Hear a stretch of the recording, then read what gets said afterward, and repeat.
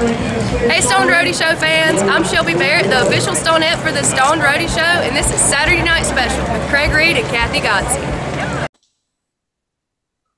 Stoned Roadie Show podcast 128. Action. Hi everybody, welcome to this Saturday night special evening edition of the Stoned Roadie Show with Craig and Kathy. Craig asked me to do the opening for this show because he's still recovering from celebrating from his birthday last night. And I have to tell you, he was not ready today when we at our appointed time, and he's pretty grouchy.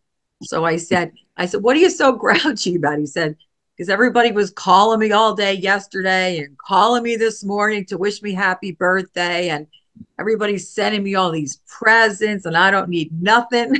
I said, would you be happier to be a 73-year-old in a nursing home with nobody to love you? So then knock it off. Stop being so grouchy. So anyway, as we know, Craig's birthday was yesterday, Groundhog Day, and Craig did his morning show. He was dressed up like a groundhog. Oh, nice, Craig. Looks like you had a nice night. So why don't you tell us before? Now we have a great guest here, Yogi Cole. And I know I'm so excited to have Yogi, but I'm sure Yogi wouldn't mind if Craig just talks about how he celebrated his birthday yesterday and what time he got to bed. What did you do? And did you see your shadow, Mr. Groundhog? No, I did not see my shadow, and neither did Punkadonny Phil either. Yeah, I said, yeah, it was pretty dreary here, and I don't understand that rule. How about if you don't see your shadow, we're going to have early spring. You know, it seems like it would be the opposite, you know, that if the sun was shining and you seen your shadow, that would have an early spring, but it's backwards from that. But from what I understand, Punxsutawney Phil is wrong much more than he's right. So anyways, yeah, but yeah, I had a pretty good birthday. I had people calling me all day. Mike Estes called me. I hadn't heard from Mike Estes in quite a while. He was supposed to write that song for us, and he said, "Man, we had that thing all set up and ready to record, and a dang tornado went through there and blew his studio down." Oh my God! That's not funny, but yeah, that's what happened. He was about up to record it, and a tornado went through there and blew all of his equipment up and stuff. So he's been trying to put that together. Plus, he's had COVID 4 times. You'd think he would be immune to it by then. And then he's had, what else did he have? Pneumonia or something? Yeah, he's been really sick. Yeah, so yeah, I guess he's better now. And he's going to have his studio put it back up together. And he said he's going to write us a Stoned Roadie theme song, and he's going to come on and do a Stoned Roadie show here pretty soon. So we'll be looking forward to that. Yeah, and yeah, I had people start stopping over about I don't know 4 o'clock yesterday, and yeah, Sammy come by. Sammy, he collects bourbon, and he brought this bottle of bourbon. It's some kind of special Crown Royal limited edition, I guess, and came with this really cool, got all stuff, box here like that, and then you know most Crown Royal bags are purple, but this one's kind of almost like leather. Boy, it's pretty cool. Yeah, that's nice. And Dave was here, and we were opening this up, you know, and he goes, "What are you going to do with the bag?" I said, "I'm going to keep the bag." He said, "What are you going to do with the box?" I said, "I don't know." Why? He said, "Well, sign it and I'll sell it." And I goes, "Well, you know, thanks for the idea. You know, I'll sign the box and I'll give it away on the podcast." So if anyone wants the box that my whiskey bottle came in, I'll sign it and send it to you. What do they have to do? Send a postcard, or what are they going to do? No, maybe we'll make that a part of the next giveaway or something. I don't know, but Dave, our disciple Dave, he sends me all kind of stuff. He sent me some of these pictures here, and Nice. I think maybe we'll give away one of these. That's from the Fox. And while I'm talking about Dave giving me stuff, he's give me this box here. Sent me this box. It's a That's so cute. It's a cannabis humidor. It's pretty cool. And then he sent me this rolling tray here. It's got Gary and Larry Steele in it. Yeah, smoking for MCA Records. Very clever. Very clever. And then he sent me this this bigger rolling tray.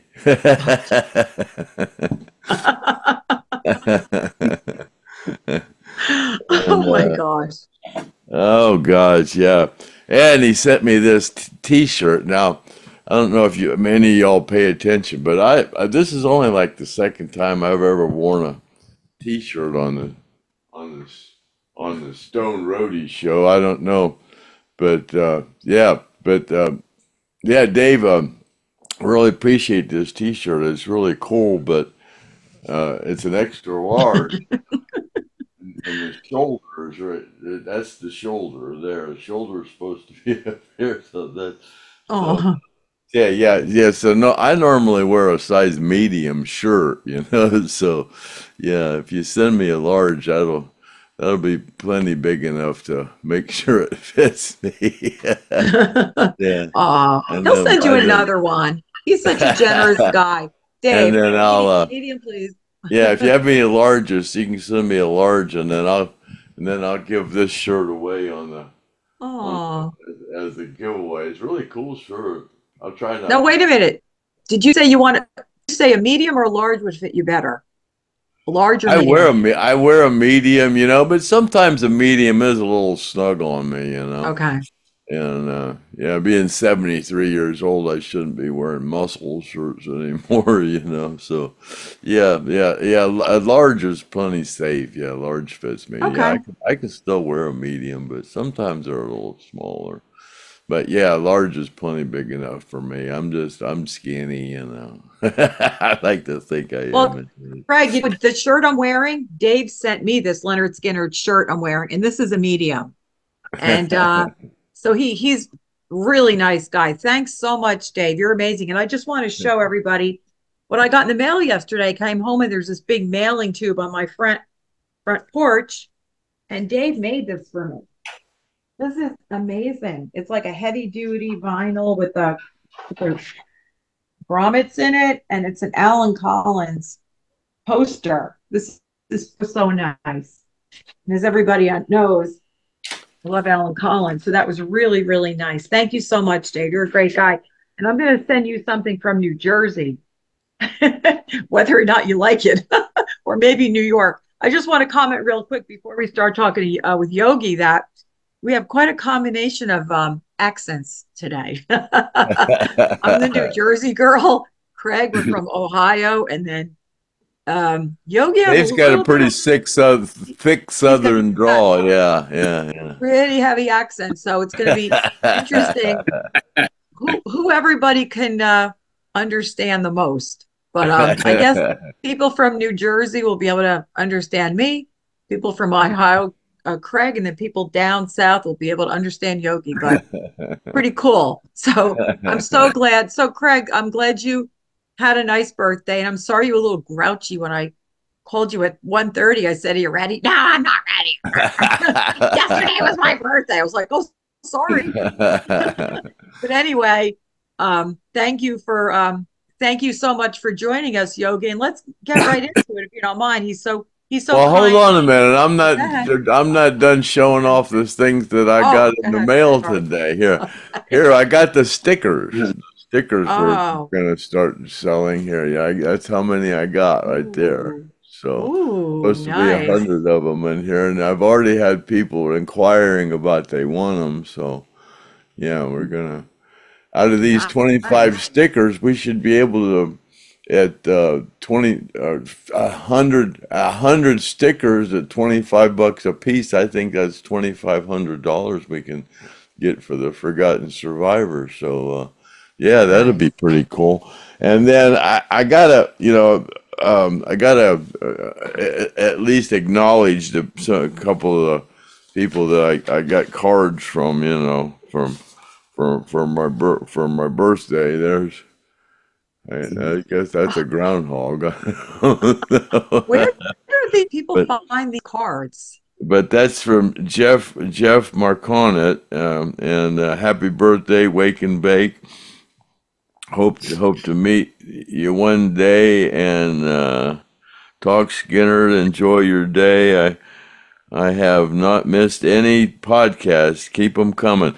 Everybody always says that they've watched every one. That just, it's amazing. We only have a couple thousand subscribers, but they seem to, everybody's watched every one of them. Yeah, it's pretty cool. And here I'm so doggone slow. And how old did you say you are? And wait a minute, there's something flying out of that. Oh. Well, of course, it's gonna fly somewhere where I can't find it. But anyways, this is from. Oh God. Oh, here it is. Whoa! Glad I found that. Who is this from? Pete. Is this from Pete? Yeah, this is from Pete, and I can't remember. Get my microphone back here. Pete, Cimino, Pete Camino, and God, looky here. He sent me $50. I can't believe people are sending me money, man. Kathy can tell you I don't like to get gifts. Well, sometimes I do, but as a rule, I don't accept gifts very well. I don't know why. And then here's another one from Warren Henberry. And what do your birthday candles and farts have in common? Both are entertaining when lit with a match. Happy birthday. And he put $20 in there with that. Wow. Have a great birthday. $20 for you, for you, brother. Enjoy. No stems, no seeds that you don't need. Acapulco Gold, the weed for me.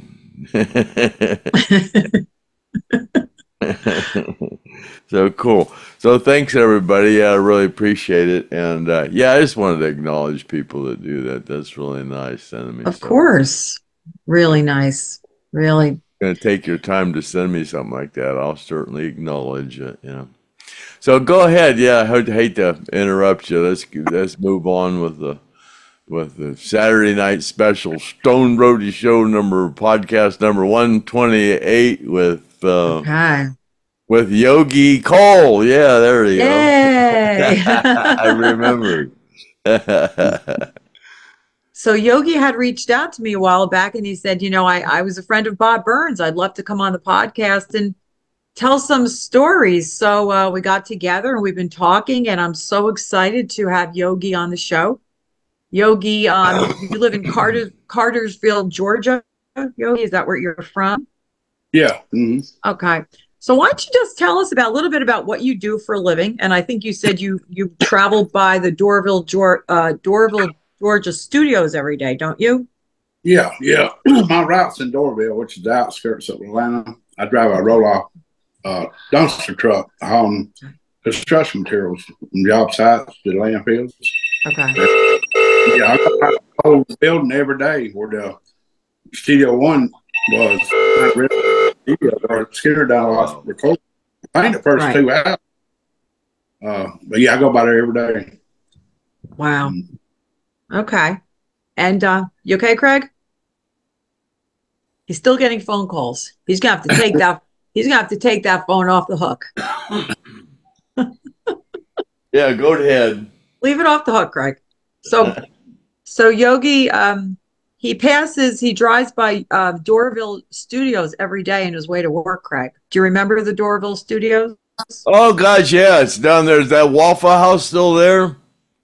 Yeah, it's still there. Yeah, Right sure there is. on the corner. Yeah, the Awful House. Yeah, right there on the corner, right off the expressway. Yeah. Yeah. And I think you and the guys you sat the days in there on Claremont Avenue, didn't you? When they was there recording up there? Or was that before your time? We stayed at that Sheraton. Where was that Sheraton? Yeah. I don't remember the name of the Sheraton. Yeah, but I stayed with the band. That was with Alan Collins band. Yeah, we stayed at that Sheraton. Yeah. Yeah. During that, yeah, and I had to stay. I had to stay down at the Days Inn because I was dating the desk clerk at the Sheraton, and we couldn't stay there. So I had to move down the road to the hotel.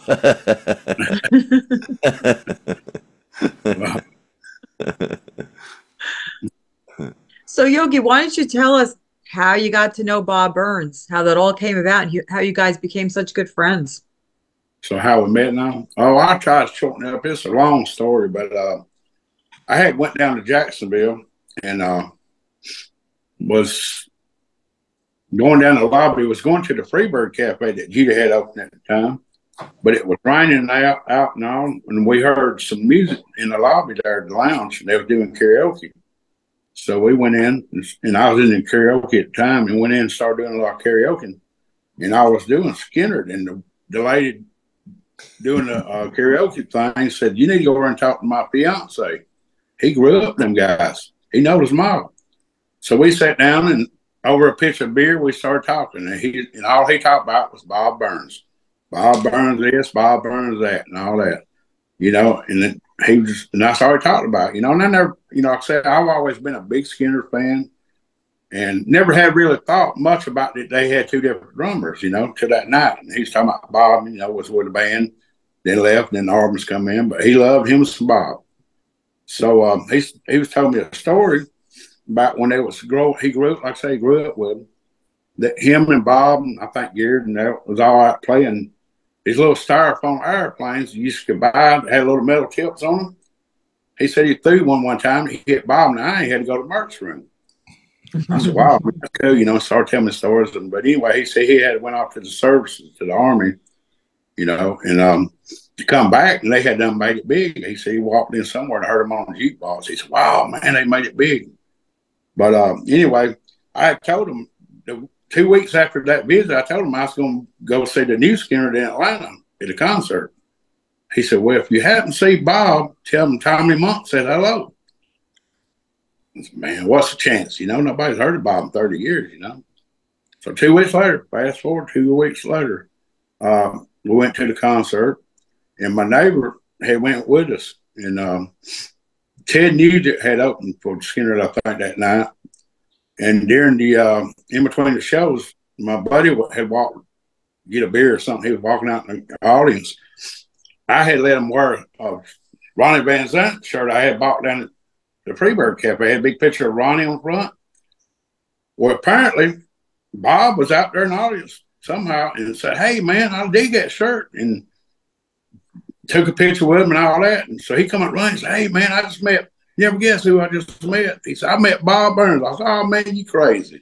Because he was kind of mad because we had 4 seats here, him, the wife, me and the wife, him and his wife, like 15 rows back, mid-stage. Pretty good seats. But I had scored front row seats for me and the wife.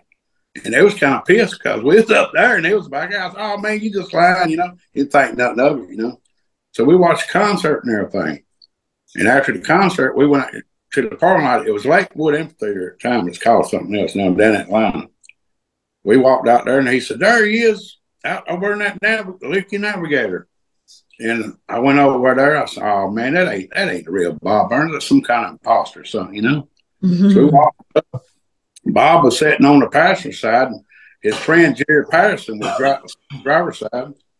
And I walked up, and he said, "Hey man, you look like Ronnie Van Zant." And back then I did, you know. I said, "Oh man, everybody's always telling me that." So we just got and struck up a conversation. I said, "Hey man, do you know a guy named Tommy Monk?" He said, "Yeah, that song. It hit me in the eye with an airplane. I had to go murder." I said, "It's really him. It's Bob Burns. It's really him." People started to come running out, you know, out the parking lots and stuff and gathered around us, you know. I bet there's 50 people gathered around us, you know, but me and Bob just kept talking.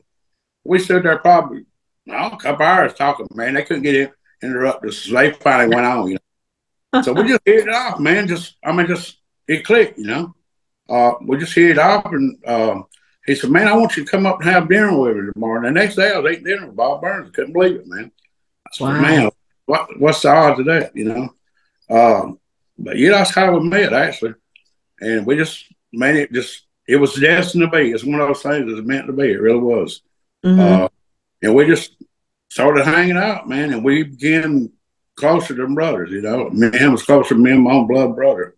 And it was just one of those things that's meant to be, I guess. Oh. But it was wild how we met. And so you think that's divine intervention, do you? Oh, I know it was. Oh, yeah. I have that. I tell about a divine intervention all the time. My whole history from Skynyrd on has just been divine intervention as far as I can see it. It was just meant to be. It just fallen in place just so perfectly, and it just had to be written that way. It's just, you know, it'd be really coincidental if it was just all a coincidence, you know. The thing about Ed King especially, you know, because Ed had just got with the band, and Ronnie was really, you know, an intimidating character, you know. And for Ed King to just meet me out of the cold blue and ask me if I want a job, and then go to Ronnie and ask Ronnie to hire a Yankee, knowing how Ronnie is. And Ronnie flat out told him, "Are you out of your mind?" You know, he's a Yankee, you know, but I mean, he was a nice guy, but he goes, "You know, I got friends back in Jacksonville that I've been promising a job with a band for years and years, you know, now you want to bring in some Yankee, you know." And Ed said, "I think he'll work out great." And Ronnie said, "Well, he better. I'm gonna whip your ass," you know. So, my God, I mean, who would anybody that knows Ed would tell you that he just that was meant to be, you know. I mean, for him to hire me like that, and just so many different things that happened to me have just happened in that way, you know. I guess I was meant to survive that airplane crash too, and be here on the STONED Roadie show with Kathy GODSEY and Yogi Cole, and now he's telling how he had divine intervention happen to him too. I mean, holy Jesus. Yeah. I mean, even went further than that. I shortened it up because the year before I had went down. Like I said, I've always been one of the biggest Skynyrd's there ever was since '74. I heard Sweet Home Alabama. And, you know, growing up and everything, once I started driving and going out partying, all my friends were like ride with me, you know, and they said, "Man, don't you know there's other music besides Skynyrd?" I said, "Not in my car, dude." You don't hear Skynyrd, right? Yeah. And I had come in from work, like I say, the year before I met Bob. I'd come in and work one Friday, been driving all day, you know. And I told the wife, "Pack your bags." She said, "Why?" I said, "We're going to Jacksonville." She said, "Why?" I said, "We're going there to see where the Skynyrd guy grew up, you know." So we went down there. Me, her, my brother-in-law, I think my $2. And we got there at like midnight or something. We didn't know where we was going. I hadn't been to Jacksonville since I was a little bitty kid. We was riding down through the streets and everything.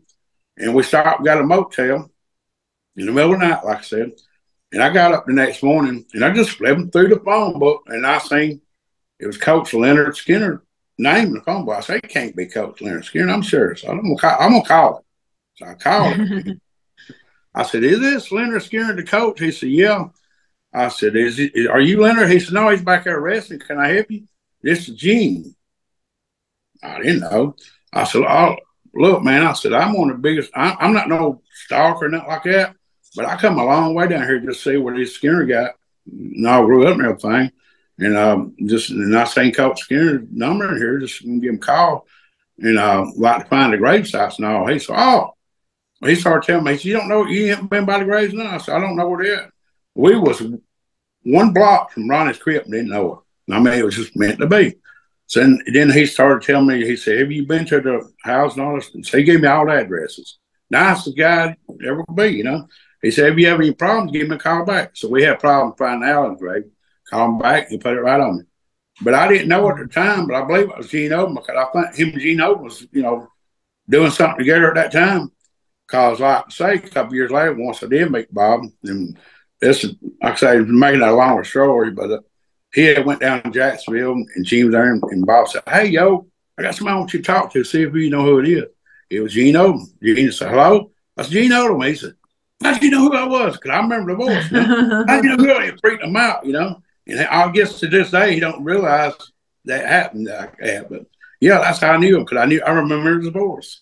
So it was one of those things meant to be, That's how Kathy GODSEY got kind of involved with this whole thing, was through Gene Odom as well, So that's, Well, same thing with me, Yogi. When I was determined I was going to meet Alan Collins. I mean, there's nothing was going to stop me. And,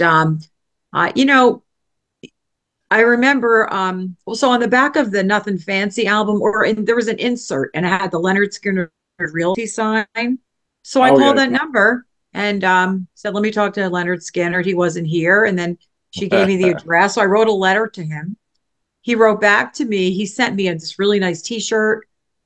And I still have the letter. He gave me Gene Odom's address. I said, I want Alan Collins' address.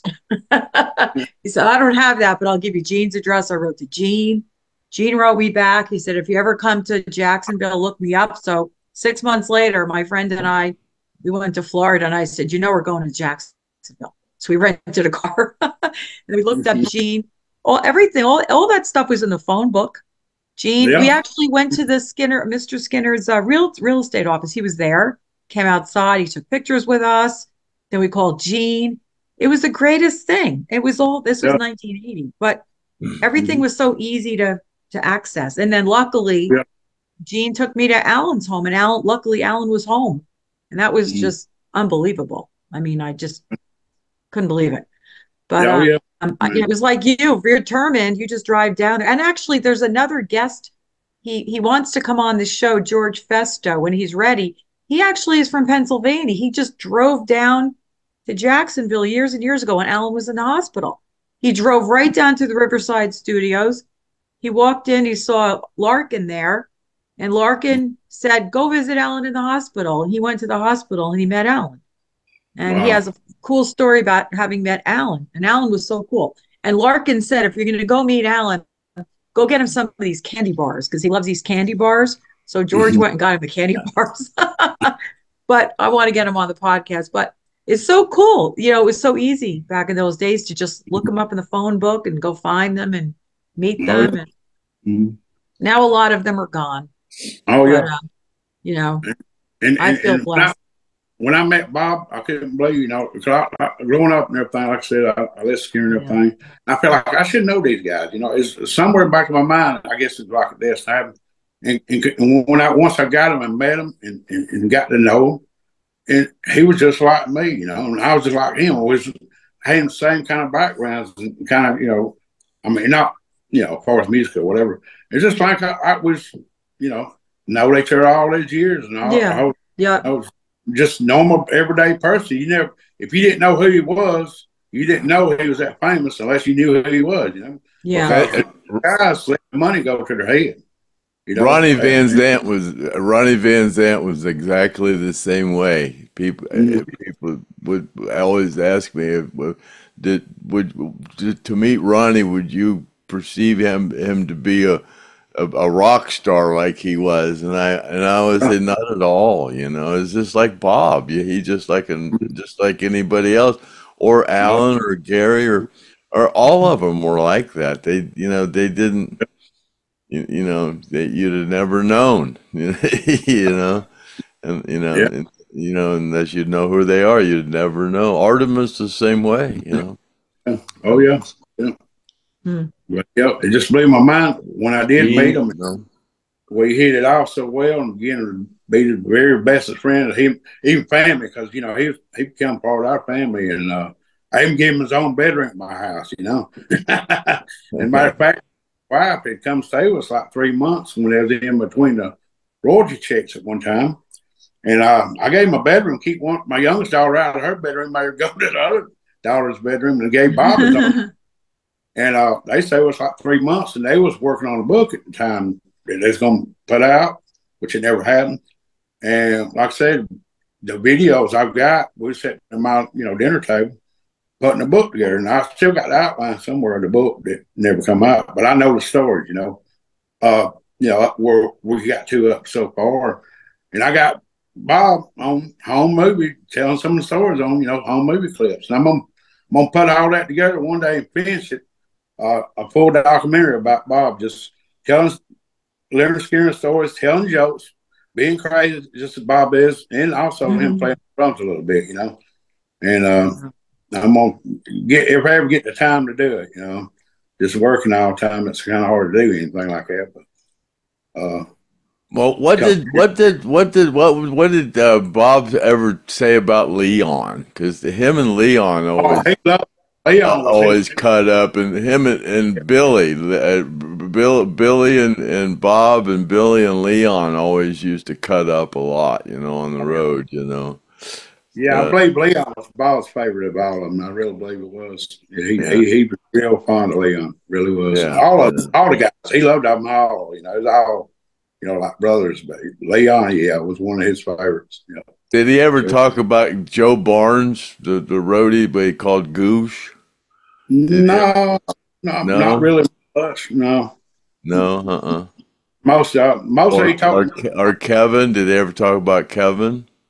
Kevin Olsen, a little bit. I can't remember a lot about it. I remember he talked about all, pretty much.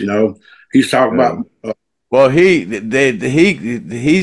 kind of the one that did he ever specify how he was kind of the one that introduced Ronnie to kind of knew Alan and knew most of the guys in the band. That kind of was a contributing factor to put them all together as one. I don't know, because I know him and Bob, Gary, and Alan had went to school together. Ronnie was a few years older than them, but well, Bob kind of says that him and Gary and Alan met, Ronnie met, and then he was kind of go, well, I know a guitar player, talking about Alan, Yeah. And then, but they, like I say, him, and Gary tells the story, and Bob tells it a little bit different. Gary says Bob got hit in the head with a ball. Bob said he actually got hit in the shoulder blades. He seen the ball come and turn around. But yeah, Gary and Bob was at the ball game together because, like I said, they was in the same grade. I think Alan might have been a year younger than Gary and Bob, but they knew each other. I think he was in a grade below Ronnie. Bob and Gary, but they knew Ronnie, but they just didn't hang out with him. I've often heard that they embellished that story a little bit about the baseball game, about Bob getting hit in the head and knocked him out. I heard he did get hit. Yeah. I imagine it did hurt, but it didn't hit him in the head. They seen it coming. It's like a peel coming through the air, turned around, knocked his breath.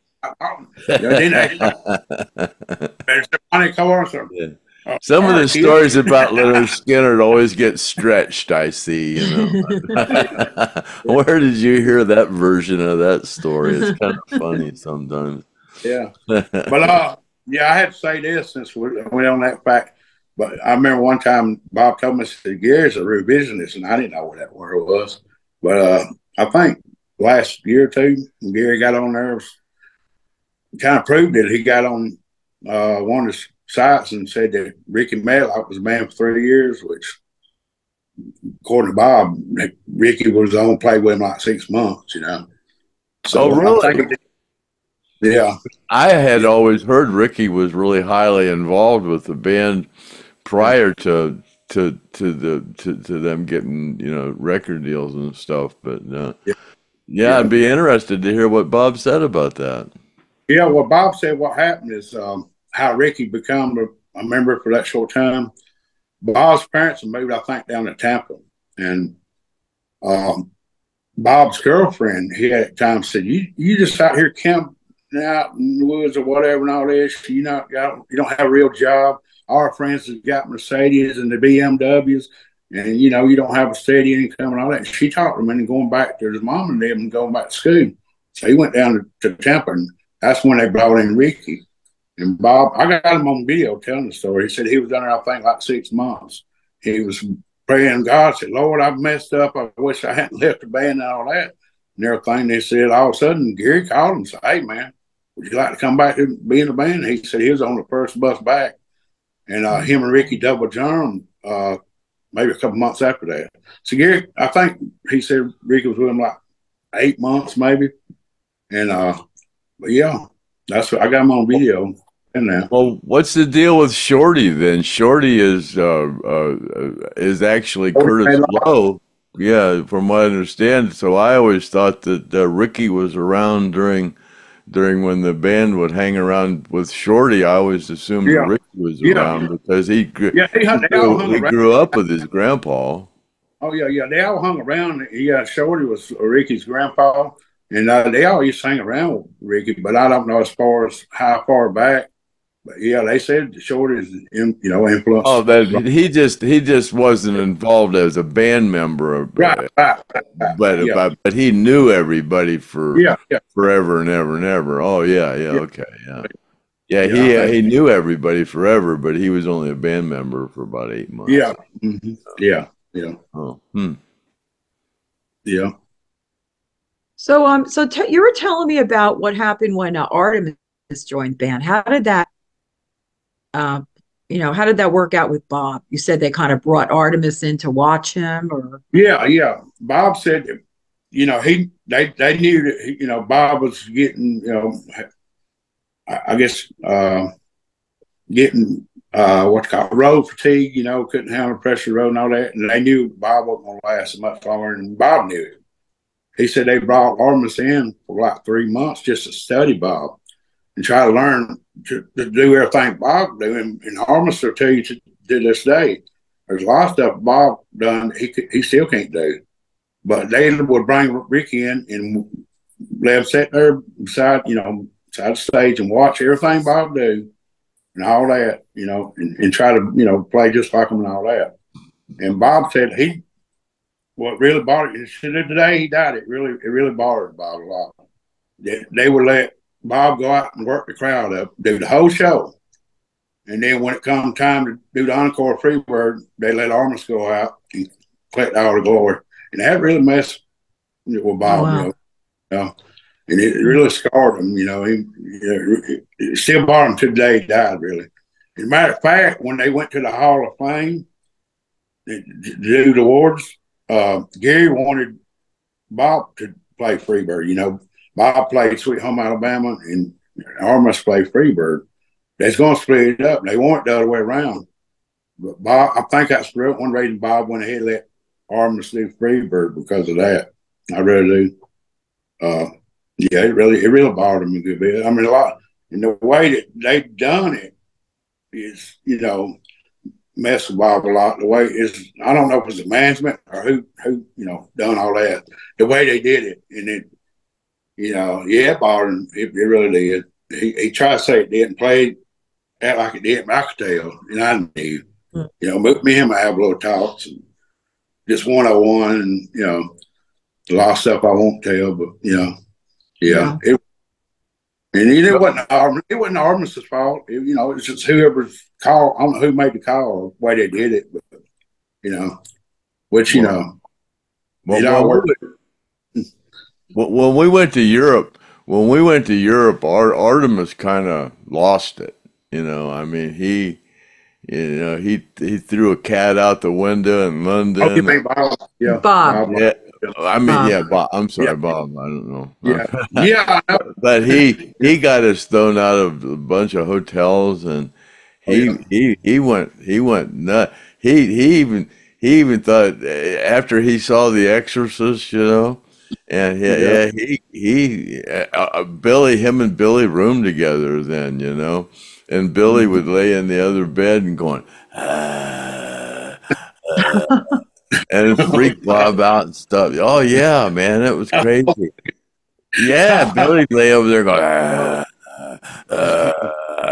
yeah, and knowing Bob was freaked out about that whole thing. Yeah, and he was, yeah, and we were in Europe, and Bob thought I was the devil and wanted to send me, you know, didn't want me around anymore. And Ronnie told me, he said, man, just don't let him see you, man. Just do what you do, and when he comes around, just go out and sit at the board at Kevin, and then when we're done, just come and pick the drums back together, and we'll see you in the next city. He said, because we're getting rid of Bob at the end of this Europe tour, you know. And then what was weird was me and Joe Barnes rode on the airplane back to the United States with Bob. I'm on one side of Bob, and Joe Barnes is on the other side of Bob, and Ronnie said if he gets out of control, just knock him out. And neither one of us wanted to go there because Bob's pretty tough, you know. Oh, yeah. You know, he'd be hard to knock out. But he was on that airplane and he was going, George Washington, and the airplane was full of people, you know. Abraham Lincoln, and just screaming out loud, and God bless America, you know. We were there a long time, though, you know. I mean, that was like the first time we went over there, and when we got off the airplane, we all got off the airplane and kissed the ground, man. We were so glad to be back in the United States, because first time you go over there and stuff, it's weird, man. I mean, yeah, you're lucky. You can't wait. If you're over there for a while, you can't wait to get back. Yeah. But but we had to ride, you know. But yeah, I don't remember a lot of that transition, you know, after we brought him back. See, I don't even remember him being with the band after that at all, you know? Yeah, he finally told me one time, you know, Bob, there's a lot of stuff that I want to know about Bob that when I go to start to ask him, I could tell Bob and I just let it be, you know, and he'd eventually tell me what I'd want to know later when he felt like it. But one night we were sitting on the couch watching Freebird movie, and he started bawling like a baby. He said, yo, I should have been on that plane crash. I should have died with Ronnie. And I said, Bob, no. I said, the Lord took you out of that reason, you know. I said, you know, you shouldn't have died. But he was talking about, you know, that when he flipped out finally, we were sitting there watching on YouTube, was watching the Skynyrd show when y'all was over there in 74.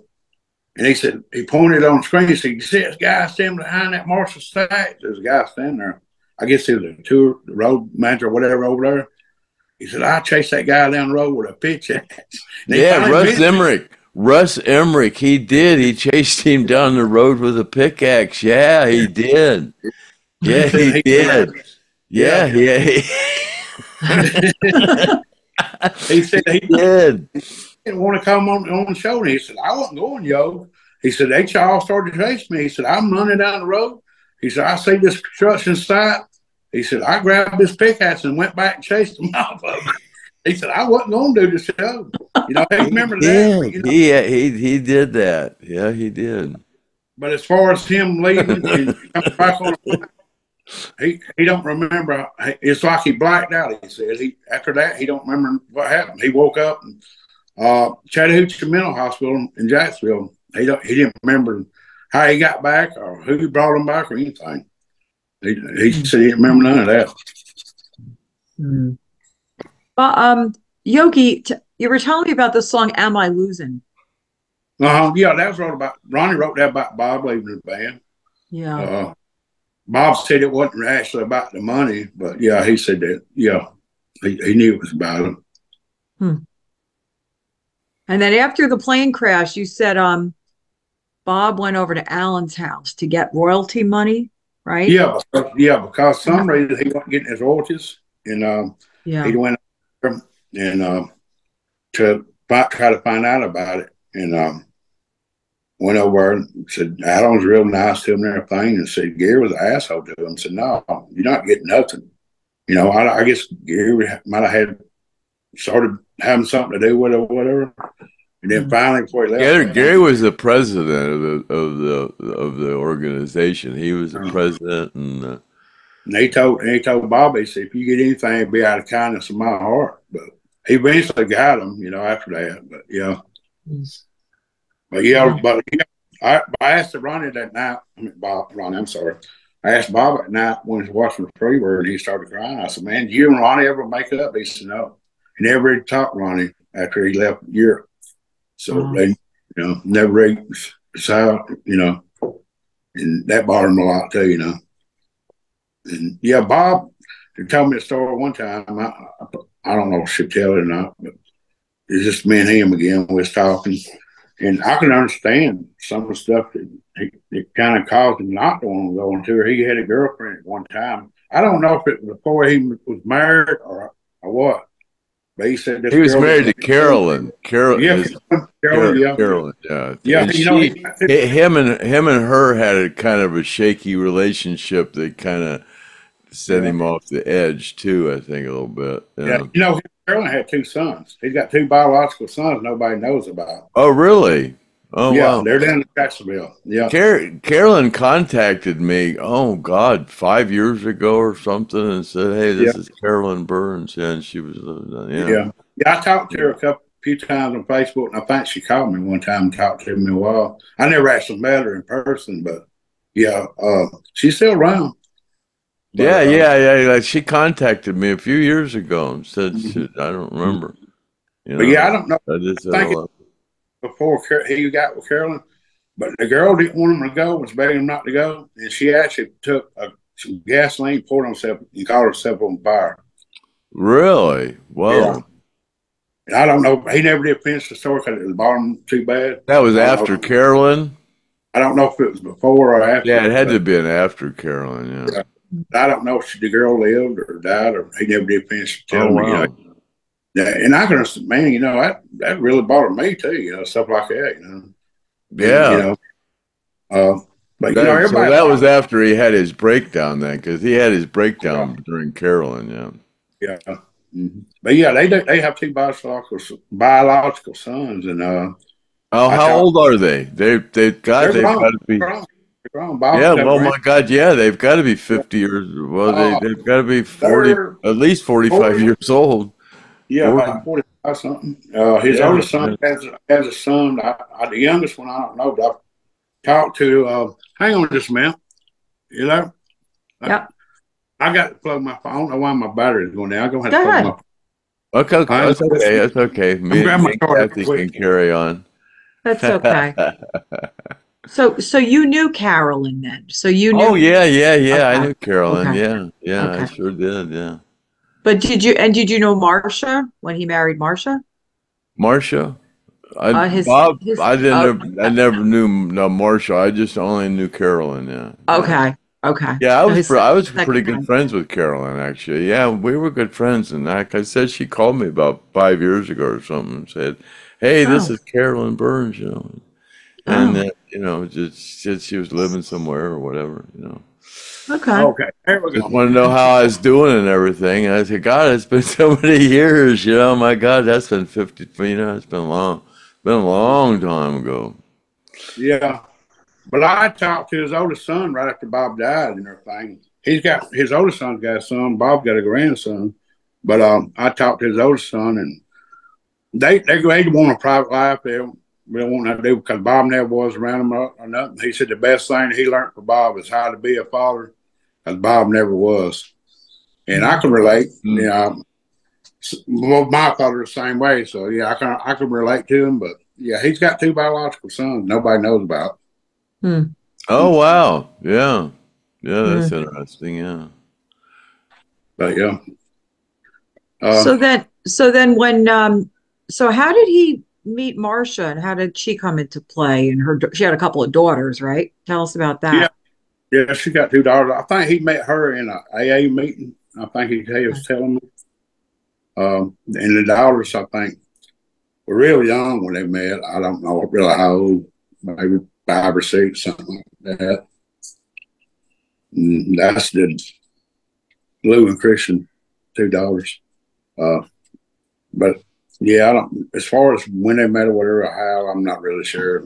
I think he remember he's AA meeting something. He was in the AA meetings a lot. Okay. You know? And then so you said you were saying that so Bob and Gary and 3 of them, Alan went to grammar school together, right? Was it grammar school? Yeah, in the Robert Lee High School, I think. Yeah. Okay. And what were they? You're saying some of the guys had nicknames. Oh yeah, yeah, yeah. Now, Alan's nickname was Razor Legs. Not surprised. Razor Legs. I guess because they're so skinny, and I don't know. But Bob's nickname was Horsehead, and I couldn't. Who was Horsehead? Horsehead. Bob. Bob Horsehead. Yeah. We were sitting at this kitchen table a few years before he died, and he said, "Yo, you know, Bob loved his hats. He had cowboy hats, loved the boots. Here, try this hat on." And he put it on my head. It went all the way down here, over my ear. I couldn't hear. I couldn't see. And yeah, he had a big head. You know, you hear the 10-gallon hat. He had 20-gallon hat. I wore a 7 5/8. I got a big old water head. You know. Yeah. Yeah. So Craig is not asking for anybody to send him any hats. No, I have plenty of hats. No hats, please. I have plenty of hats. Yeah. I don't need anything. Yeah. I don't need anything. Every once in a while I get something that's cool that that's pretty cool. Jesus for Survivors send me some cool stuff, you know. He sends me some cool things.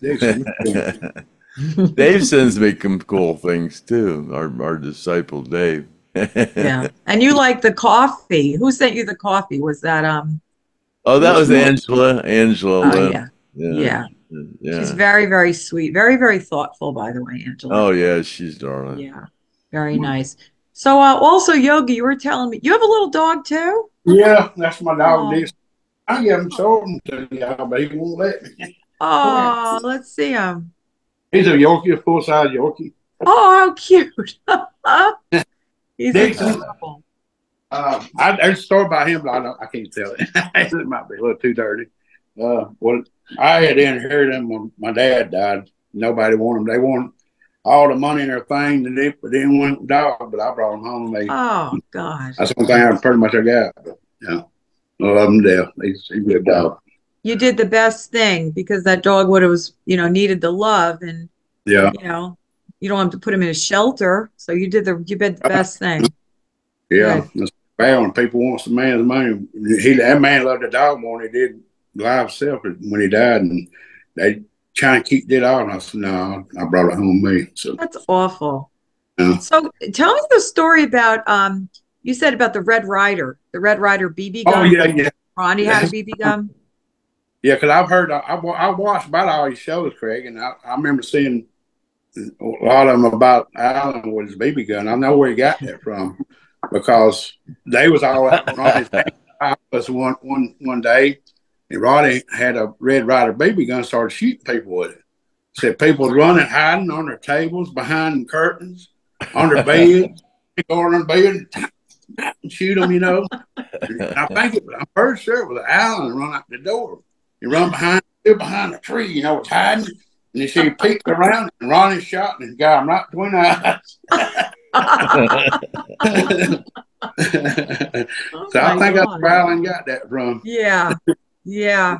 I hear that. I hear that he would do that. And then what about when Bob stayed overnight at Alan's house? Oh, yeah, yeah, Some that's with his enough. mom? Yeah, Ava, I think that's real early. He might have still been in school when this happened. But Oh, Bob had spent night with Alan one night. Miss Eva come in there and woke Alan up, and Alan had a rope. Had lay on the nightstand.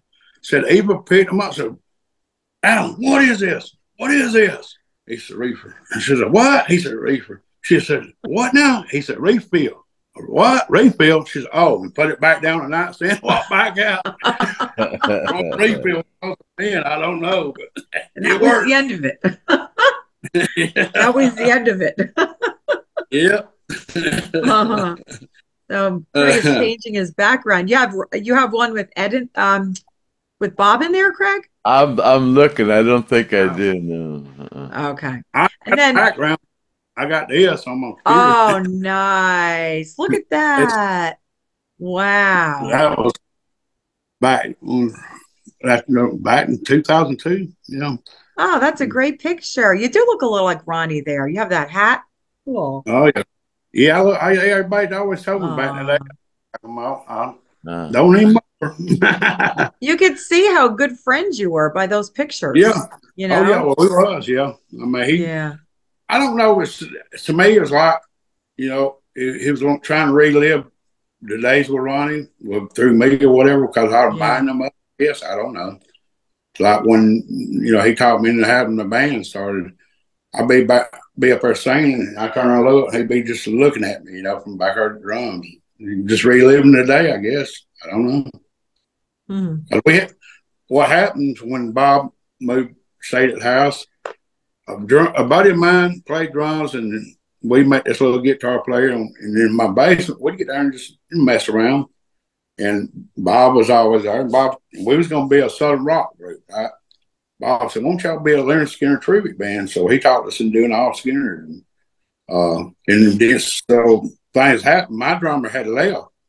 And we were, well, I'll tell you another story. Another buddy of mine come, and we need a bass player. And he walked in, and my friend looked, and he walked in, Bob said, Larry Drumstrom. You look just like Larry Drumstrom. He had long hair and everything. He does. He looks like Larry Drumstrom. And then we asked him, Bob, you play instrument, can play bass? He said, I play a little bit. So we got a better guy playing, and he ended up being our bass player after that night. And but I forgot what I said now. About the band, about starting the band. Yeah. Oh, yeah. But yeah, the drummer ended up leaving. So we was in the pickle there, for a while. And Bob said, he said, I played all over the world. I played shows everywhere. He said, but I fill in as y'all's drummer. So you'll find a number to keep your chops up. And he did. He brought his drums over. And for like 2 months, he was, so we keep a practice going, And I got a lot of video of that. I'll tell you, I'm going to put together one day. Because he will tell us, when he would watch us with practice, he told us that you need to get your tripod and put your camera up and record every practice. And so you can go back and see what you need to work on, and you watch it and say, yeah, I got some footage of that, So, Yogi, I just want to mention that you have a YouTube channel, and I checked that. You have some great videos. So your YouTube channel is just called Yogi Cole. Is that what it's called? Yeah, Yogi Cole. Yogi Cole. Okay. Yeah, YOGICOLE. You have some great videos on there. Yeah. Home videos, and I already subscribed. I'm going to say everybody out there should check it out and subscribe too, because you've got great videos. Yeah, because like I said, in the near future, I'll be putting more stuff on there. But I've got a few clips of Bob telling stories, and I can sit here and tell you Bob's stories all day long, but it ain't funny to unless you see Bob tell it. Because he gets in the expressions, the hand motions, and everything. Yeah. Craig, what are you doing? Craig, Craig, what are you doing? By the way, the other day when I was doing the practice Zoom with Yogi, he actually went around and showed me all those photographs, and I said, I want a copy, please. I'll pay you for them. But you have some great photos, some of which I've never seen. look like they're, some of them are the ones that everybody's seen. Some of them are alternate poses. Are you able to show some of those like you did for me the other night? I'm trying to show you something. Take us for a little tour. This is really cool. These pictures right here is when Marsh and Bob was at the house and they was working on the book. Okay. These MCA had, let me turn on. Yeah. MCA had sent Bob these pictures and they was going to be in the book that we was working on, but it never happened. He gave me a copy of all of them. My battery's going to die. Sorry. It's all right if you want to plug it in. It's okay. I don't be able to. Oh Lord, I wish I knew. I thought I had my phone charged all the way up, but I don't know if you can tell from there. Can you see? That's all right. It's all right. I don't want you to lose the connection, but you have some really great pictures. If you lose your connection, you can reconnect. Your link will still be there. Just reconnect. Yeah. That's a nice picture. Yeah. Okay, so yeah, maybe I go around while it's going off. I don't know. It went on low mode. If I can get this cord I got here, sorry, I'm turning around. But anyway, how big's your pool table? Gotta move your finger though, because your finger's blocking them. I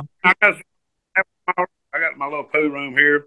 That's just like a 4x8. It's not display way, you know. Oh wow, this is the very table. This is the very first picture Skynyrd ever had made his group. I think it was 1964 or 65. They were still one. Yeah, with Larry Johnston. Yeah. And you know, this is in Macon, Georgia. It below the road with Dwayne Allman and Greg's beard now. Picture of Bob. Nice. This is also in Rose Hill Cemetery. That's the chapstick story. He's actually holding up a chapstick. Can you tell? Oh, wow. This is the muscle shows that it does have Ricky in it. And this this is down the road from pronounced. Nice. Now, what was the story with Gary? You said Gary was really sick in that picture? Yeah, he was hung over, and after they snapped this picture, he went over there and threw up. What Bob told me. Look at those lucky people in the background. Boy. Oh, just at the general store. Yeah. Cool. Well, they never knew what they were doing, huh? Yeah. You know how famous they were going to be. This is that, I think Barry Fay, I think his name was in Colorado. Barry Fay, in Colorado. Yeah, I remember that. Yeah. And this is Hampton, Georgia. I've got it glare on it. Can you see it good? This is the one you love the most, wasn't it, Cass? Yeah, that's one I'd like a copy, please. I'll send you money. I'm going to give you a copy. As long as you keep it as a gift, don't sell it. Just for you, you know.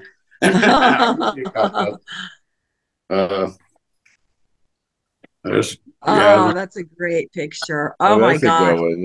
That's a good one. That's a good one. I'll take one of those, please. This one's the pond behind the grist mill down there in Decatur, Georgia. That's my favorite. I've never seen that. The grist mill down there, Craig, when you was with them, down there off Claremont Avenue behind the VA hospital. This is the picture of them standing in front of the grist mill in the doorway. I have a video on my YouTube where me and my cousin went there and I'm filming him telling about this. And we walk inside and all that. I used to have the pictures of what that may have been right before I got involved with them. I think it was because I didn't get involved with them until basically January 1974, right before they went to Studio One. I mean the record plant. Yeah, and I think that was before record plant. But yeah, I had some pictures of them and standing inside it. Some couple of them got stolen years ago. One of them was what is inside. That was Bob. After we met, great picture. Set of drums. Same night. This one was took of me and him. Oh, nice picture! Look at that. Wow. And my Lynyrd Skynyrd shirt on. My little hat I used to wear on top of my head. He taught me how to wear a hat after that. I had to wear one properly. I get turned around, set back down, plug it back up now. Very nice. Yeah, what did I do my children? See, you guys were really good friends. Oh, it was really tight. I mean, we were so tight, as my cousin said one time. You still there? Yeah. Oh, we was tighter than a peanut butter sandwich run over by a dump truck. Peanut butter sandwich and what? Run over by a dump truck. I've never heard that saying in New Jersey. I don't know. I've never heard that one either. That's a pretty. That's pretty tight, Yeah, I guess so. But I tell you, I got a couple of funny stories. Oh, I got a funny story. We were sitting at the kids' table one night. Like I said, Bob had a brand new Navigator. It wasn't 2 or 3 months old. And we were sitting at the kids' table one night. He said, yo, I want to go navigate, go four-wheeling, off-road driving or whatever. He said, a place we go navigate? And I said, I know the perfect spot. So the next day I took them across the Alabama line, and it's miles of log and dirt roads, putwood woods, where they just cut out putwood and timber. And he let me drive, of course, which I was his best friend, brother, bodyguard / driver. Every time I go, he'd let me drive. He's all right, you drive. And he was sitting in the passenger seat. We went up, and there was this hill straight up.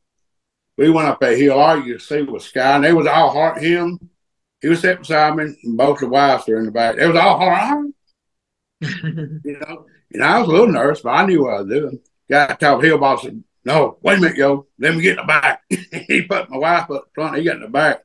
Going down the hill, they hollering, we can see the ground. Straight up, straight down. We made it through it all right.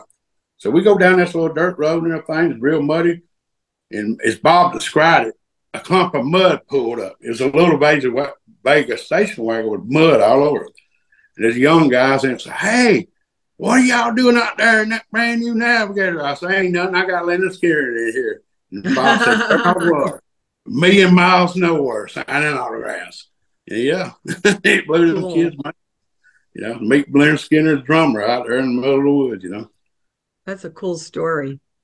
Tell me about you told me the hot pepper story. What happened? Oh, yeah, that's what I was going to tell you next. I think it might have been over at most of the shows.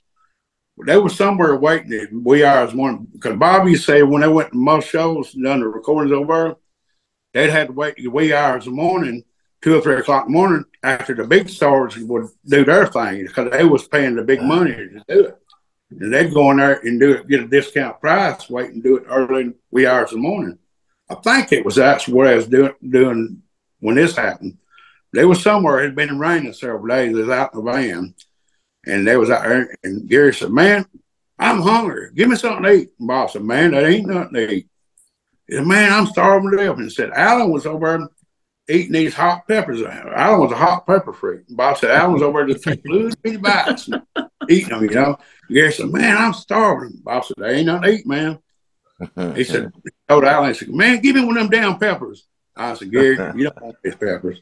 He said, I said, give me one of them damn peppers. I said, okay. Bob said, he reached down in there. This way, Bob done. Reached there and pulled out. Okay, here you go, Gary. So Gary took it and chomped half of it. See, he turned red as that sign behind Greg's head. Coughing, gagging. He said, give me something to drink. He said, there ain't nothing to drink, man. And said, like I say, it's been raining, Said that Gary jumped out and run over and was laughing up water out of a mud puddle. Like a dog.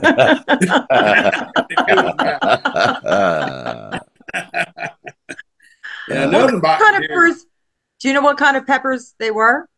I don't know. He said it was hot, though. Oh. Maybe those North Carolina Reapers or South Carolina Reaper or something like that. That's supposed to be the hottest pepper, I think. Oh, good man. Yeah. Carolina. There's another funny one about Gary that he said it was up north somewhere. Oh. High-rise motel, and said back then it was real tight on money, Said I think Ronnie gave them $10 a piece to live on all week, Yeah. And they would, would eat peanut butter sandwich or whatever they could do to survive, cheap as they could.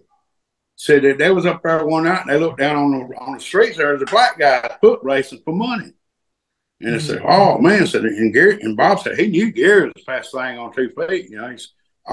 They all put their money together and bought Gary a pair of running shoes and went down there and placed bets on Gary. Said he outrun every one of them. He said Really? all week long they was drinking beer, eating pizza, smoking cigarettes. You hear that one, all of them, yeah. Oh my gosh. And Gary wasn't real tall. I would think Alan would outrun everybody with those long legs. Oh yeah, I know it. Yeah, he said that. Yeah. He said Alan can run too. Yeah. Yeah, I'm Oh yeah. sure. Craig, what are you doing? He's showing all his birthday presents. You showing That off one your birthday? didn't Oh no. Oh, Craig, look at that. Now that's a present you can use. He says, don't send me it. work. Now he's showing off all his presents. Let's see. Let's see. That's me Oh, and that's a Bob. nice picture. Oh, oh, That's some oh. picture out he found in the basement one time. Down there, and that him and the wives with the bear. Whoa, it went too fast. What are they doing? Was that Fine. Marcia to the left Yeah, of him? yeah. If I Okay. get this mouse to work, I'm gonna. Oh, that computer's crazy. That's why I want to do this on my phone because my computer is stored. It don't want to act right. Can you see Okay. that? Or my Yeah, we can see that. wife, Deb. Yeah. Oh, that's your wife. Oh, she's beautiful. Yeah. Very pretty. Your wife is gorgeous. Thank you. Tell her thank you for giving you time to do this. When you said when Bob left the band, you said he started to read the Bible, right? Yeah. Well, it started. The Bible thing started. He didn't actually start, but back when he stayed at the house a lot of times, Leon would stay over him overnight, and Leon would read Bob the Bible. And Bob said he loved it. He loved to hear them stories because he didn't know nothing about the Bible, whatever. And Leon would actually read the Bible. So in his later years, Bob started reading the Bible, studying the Bible, get closer to the Lord. And I got to say, Bob wasn't religious. Well, he told me he's not religious. He wasn't belong to one religion. He was real spiritual. Does that make sense? Oh God, And, yeah, that makes a lot of sense. as far as when he flipped out and everything, thought I'd seen them and everything, I think he might have had. I'm thinking he had some kind of a spiritual gift where he could kind of sense evil stuff and spirits or whatever. I don't. People might think I'm crazy, but there's such a thing, It's because But yeah, he studied the Bible in his later days, and the Bible was all about peace and love, and that's one thing that inspired me about him the most. He was about peace and love, man. He lived it.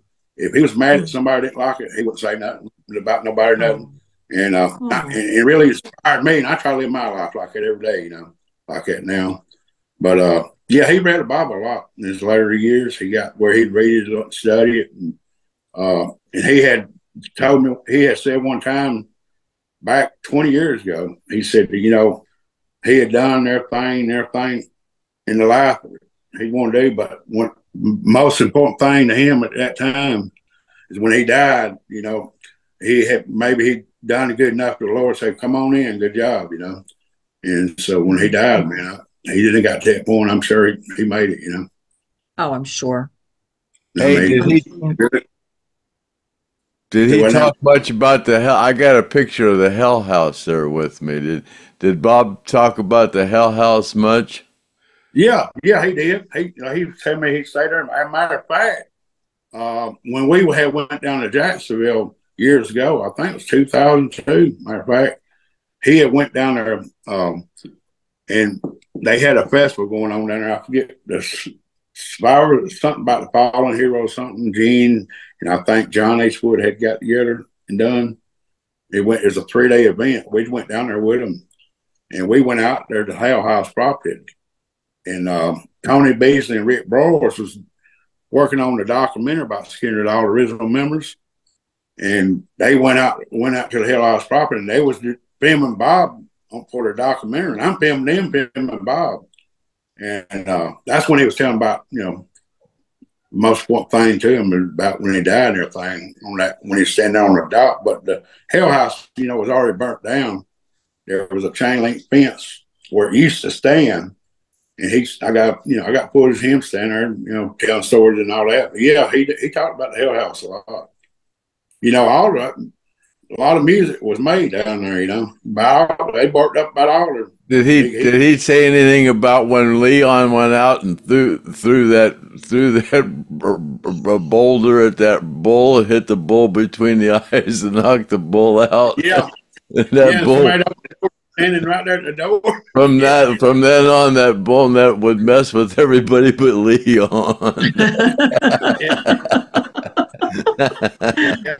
That bull would not mess with Leon. Oh yeah. Somebody hit one of the cows or something down there and knocked it out, and they thought they killed it. Yeah, it might have been a bull. I don't know. So that was Leon. Yeah, dude, that big bull, the bull was messing with Leon. Leon picked up a big rock and hit that bull right between the eyes, knocked it out. Fell over Leon, thought he killed John's bull. From then on, that bull wouldn't mess with anybody but Leon. He wouldn't mess with Leon. Yeah, Leon, he killed that bull. Yeah, we was down there, and Bob said that was his first home. For him by himself as far. But he stayed there a lot. He stayed there a whole lot. And he said the guys would come at 8 o'clock in the morning and stay to 8, 9, 10 o'clock at night. All day long they practiced down there. Mm-hmm. And they go home, get a little sleep, come back, same thing every day. Yeah. They worked up songs down there. There was a guy that lived up the street, was telling on one of the interview I seen, said that his kids went down there to go fishing, go fishing in the creek one day. They said they got down there, said they come by running and said, Daddy, you won't believe it. Said the whole creek's full of naked hippies. They were down there skinny dipping.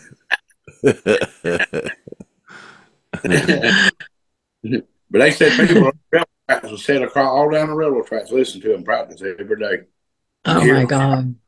But it was pretty wild. That when we went down there back then, now it's different if you go down to Hell House property. Back then, before all that development come and it was still, farm property, man, you could feel the spirits down there, man. It's a wild,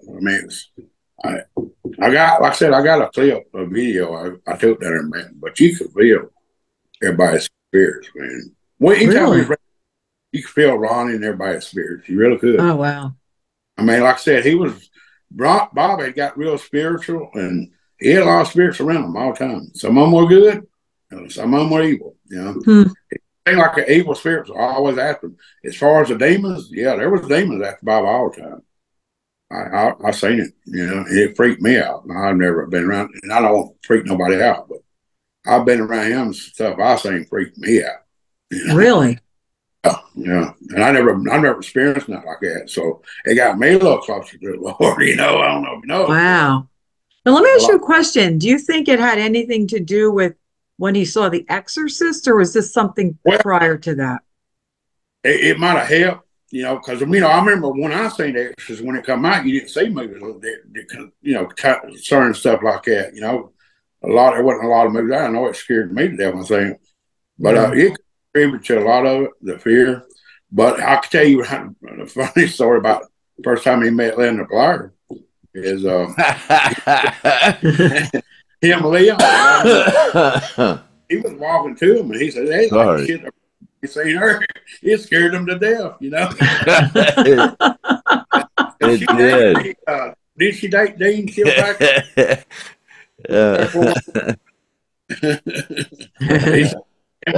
Funny. Didn't she stay at your house or something, Craig? Or who was she staying with? I think she stayed with me. Yeah, she stayed at my apartment with Chad. Yeah, stayed in Chad's room. Oh wow! Yeah.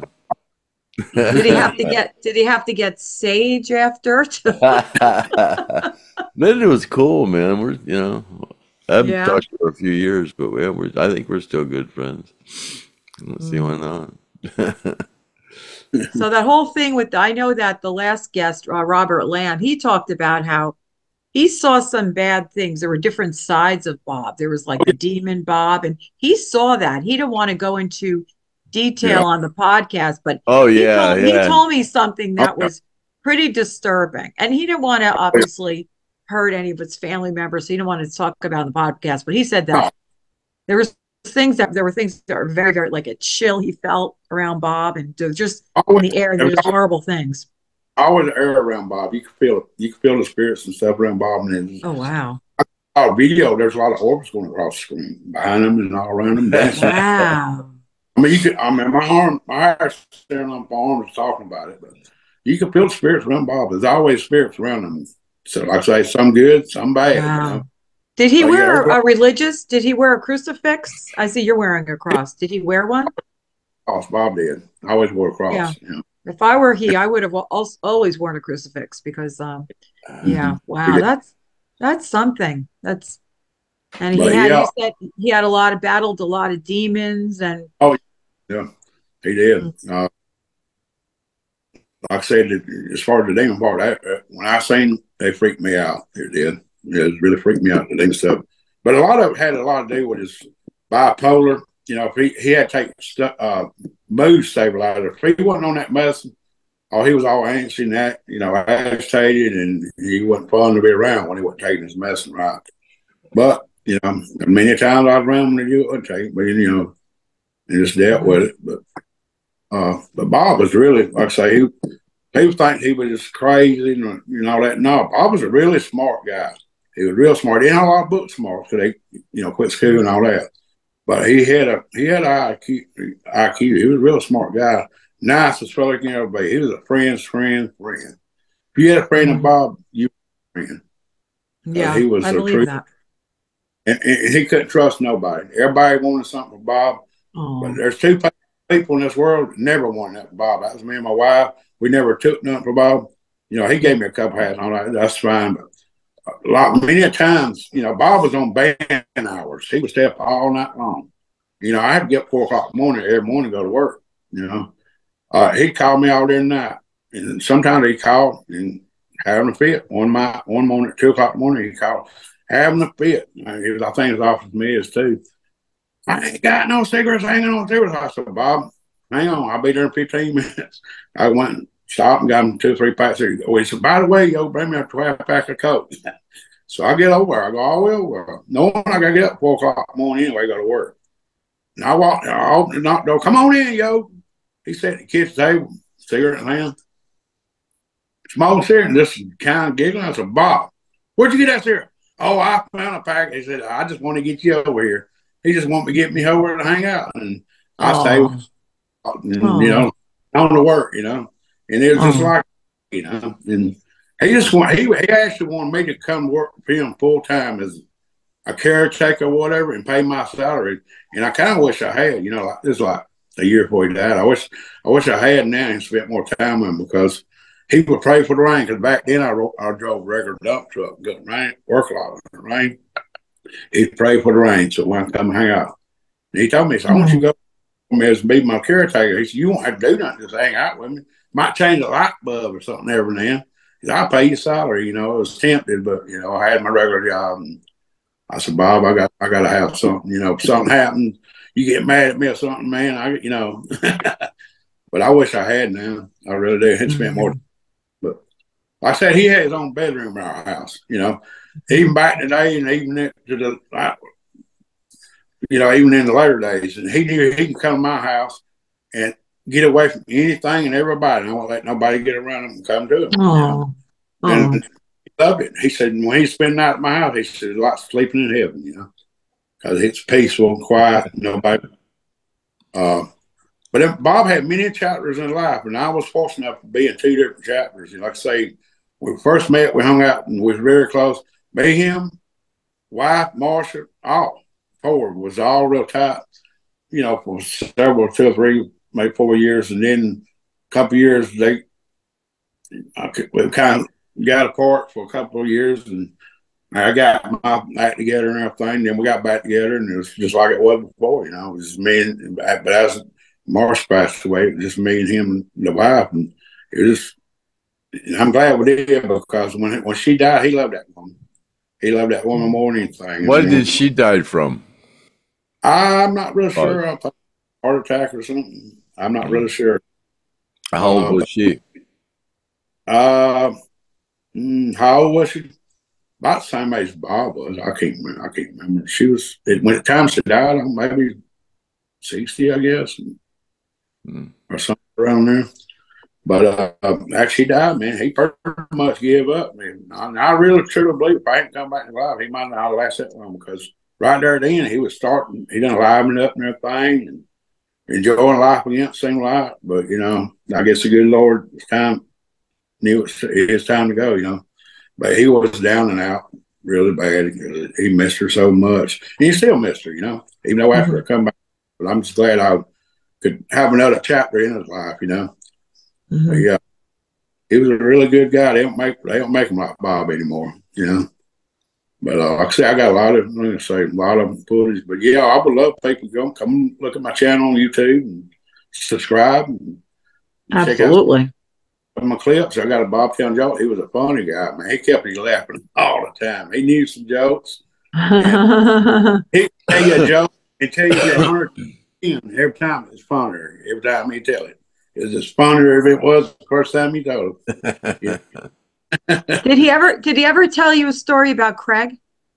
Did he ever talk about Craig? Not really. I mean, I didn't. Not really. All right. Any funny stories with Craig? So was there anything? So Yogi, if you know, for people who did not, you obviously were very close friends with him, and you really valued his friendship. So for people, like, one thing that you think you'd really want people to know about Bob that people didn't know, you know, what do you think you'd want everybody to know that most people didn't know that you knew only? Oh, that's kind of hard to answer. Not really. But I just want everybody to know he was just like me and you. He was just an everyday person. Like I said, who he was, and he didn't tell you, you wouldn't ever know that he was famous. He was. Yeah. And I met him. As a matter of fact, that's a good question, because when I first met him, nobody had heard nothing from Bob in 30 years. I think it was 2000 when I met him. Nobody had heard left the band. And this is the funniest story, another story, is when I met him, I had just started getting computer stuff, and I was on the Lynyrd Skynyrd message board at the time. And they come over, and Marcia said, "Can we talk to Bob's friends through that?" I said, "Yeah," and she wanted to use my username, which she did. And she interacted with his friends. And I think that's how they got hooked up with Gene Odom and all these other people and everything. I'm thinking that's how they got through it. But anyway, there was an imposter going around at the time. We found on the computer, found this imposter. But they got on my computer so much using my username, which I told her she should make her own, but she wanted to use mine for some reason. On the message board, Victor Management one day sent me an email threatening to have me locked up for impersonating Bob Burns. They thought they didn't think it was really him. So when the year we went to Jacksonville with them, they seen it was really him. And that was another story too. We had planned for all four of us to go down there. It was a 3-day weekend event. Marcia and Bob went on a Wednesday. Me and Deborah had to work. We both had jobs. We couldn't leave. Was going to come there Friday night. Well, as soon as Bob got there on Wednesday, there was newscasters from all over Florida down there. People from all over the world. People from Japan down there for this event. And nobody's heard of Bob in 30 years. And he was freaking out. Called, "Yo, you need to get there now. I need a bodyguard, man." He said, "There's newscasters, people all over the world down here." I said, "Bob, we can't come." We swung it where we could leave and get off Thursday. Get off Friday, went there on Thursday night. And when we got down there, man, there was like 3 or 4 motels right there together that all the people attending the event got discounts on. And man, it was wild. I can understand why he's freaking out. But yeah, I went down there and I was his bodyguard, man. I didn't for the 3 days, I think 3 nights I was there, 2 nights, maybe 3. I never lay down and went to sleep. I patrolled perimeter all night. I'd walk around Bob Marshall room, girls that was on the side of the motel. And me and my drummer at that time was already patrol the perimeter. make sure everybody's safe, because you never know. Man, you got people. I used to tell Bob back then. I said, she started, because Marcia would get on there and start giving information, personal information. I said, you don't need to do that. I said, look at John Lennon. Somebody died, killed him, just get famous. So you can't do that, And they was kind of naive about stuff like that. But anyway, that happened, and it's leading to another story, and I forgot what it was about. But yeah. But Bob was a hermit at that time. He never went out. He would live on band hours, stay awake at night, went out in pub or anywhere.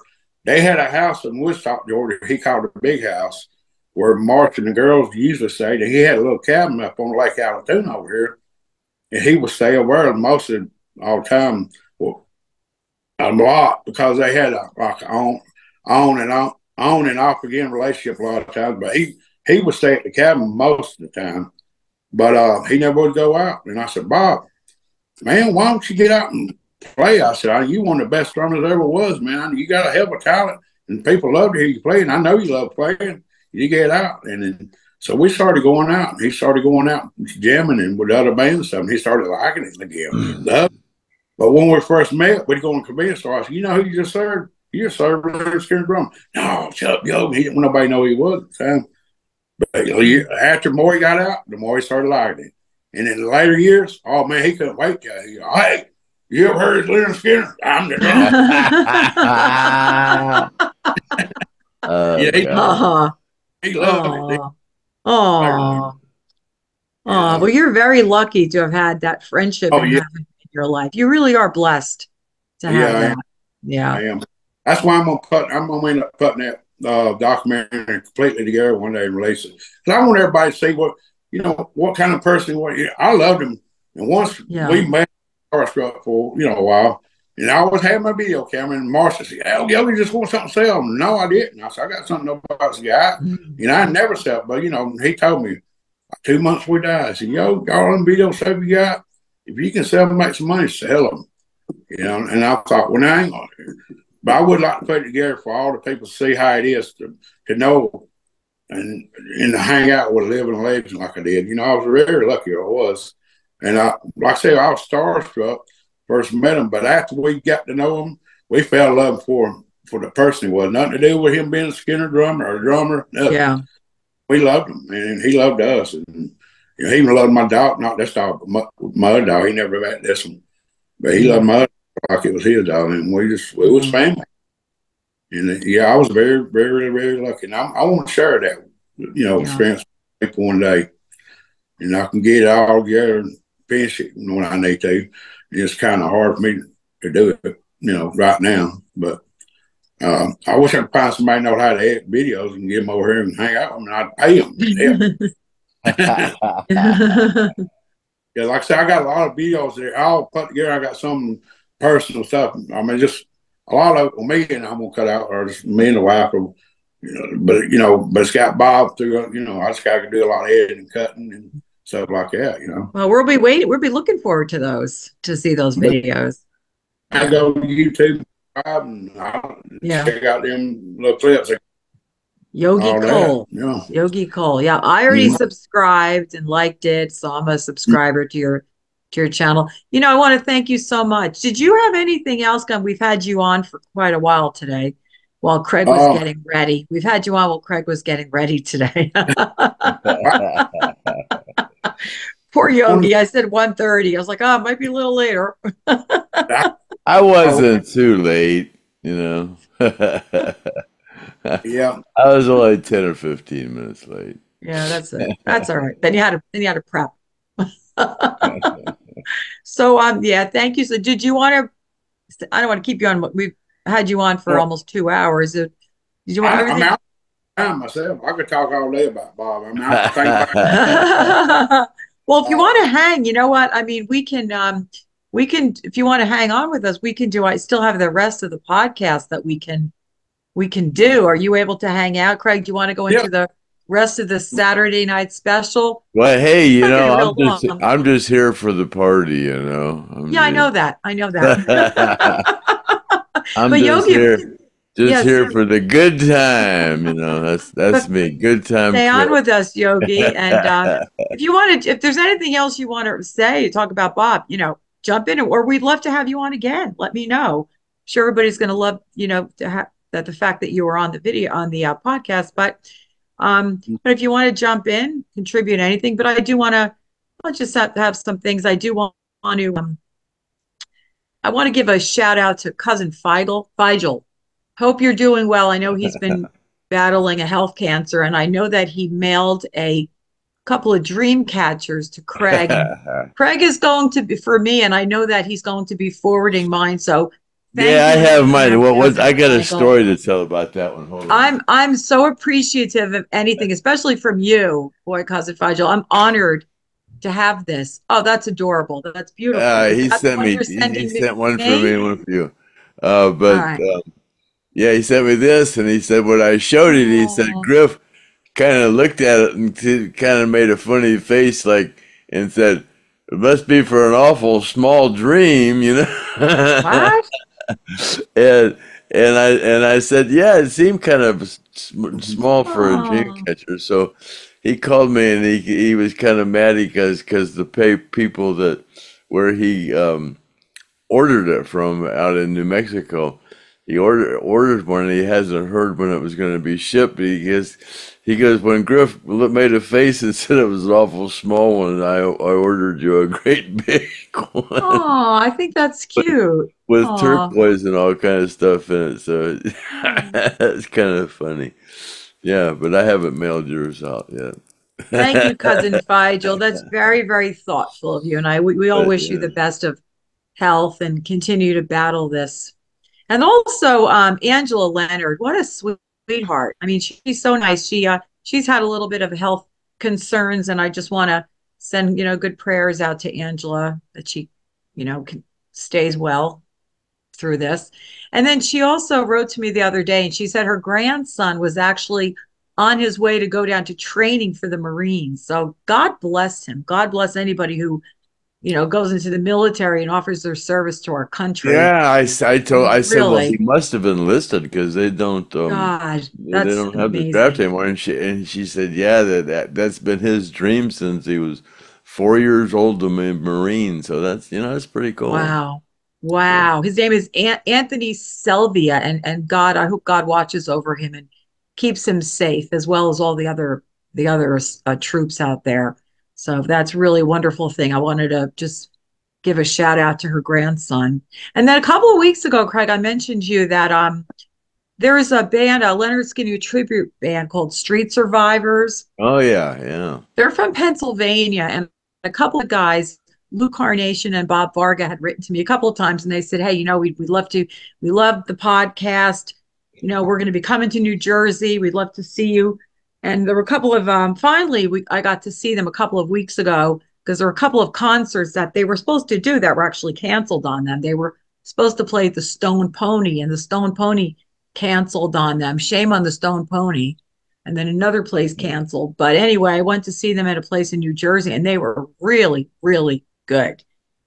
And then I've never received any kind of preferential treatment. I was one of those people who had the crappy tickets in the back, but they actually paid for they actually put me as a complimentary, my friend and me, as a complimentary guest, and we got right in, and they came and said, I want to take a picture of you with you. So I was really, really shocked and honored that they wanted me to be in a picture. But I want to thank Lou Carnation, Bob Varga, Jay Mallet, Jake Morgan, Frank Sonsini from the Street Survivors band. Okay, let's get right into the questions. And this is from Rough Slugger. And if I didn't put him first, this guy saying, why don't you people answer this question? I've been asking this question for so long, and you're answering my other questions, but you haven't asked this one. So Rough Slugger, here you go. So Ronnie always said he wouldn't live to the age of 30. Craig, why do you think he said that? And did he ever say why? Oh boy, I guess that was just a premonition, but he sure said it. I heard him say it more than once. Yeah, he'd never lived to be 30. I don't know. Yeah, it's a strange premonition, but yeah, it was turned out to be true. But yeah, But you don't know why. You know, maybe no, it was lifestyle or no, anything like I that. don't Or have a clue why he would say that, but yeah, I heard him say it a few times. He really kind of kind of believed it. And yeah, it's kind of strange.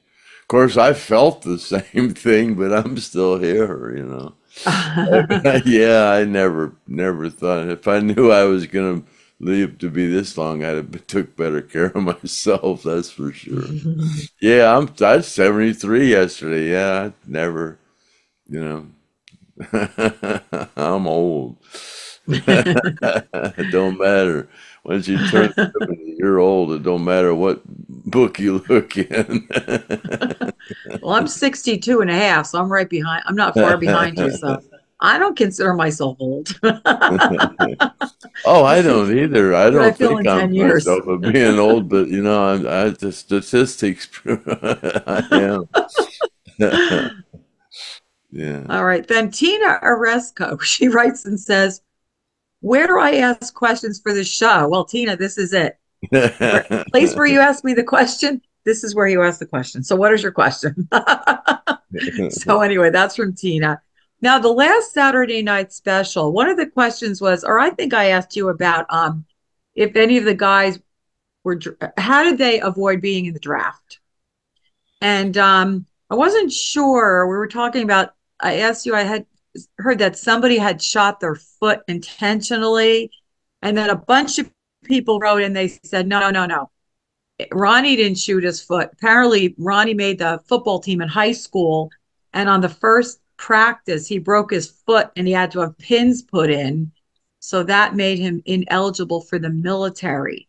Did you Oh know wow, that? yeah, I never really knew specifically why. You know, yeah, I never really knew.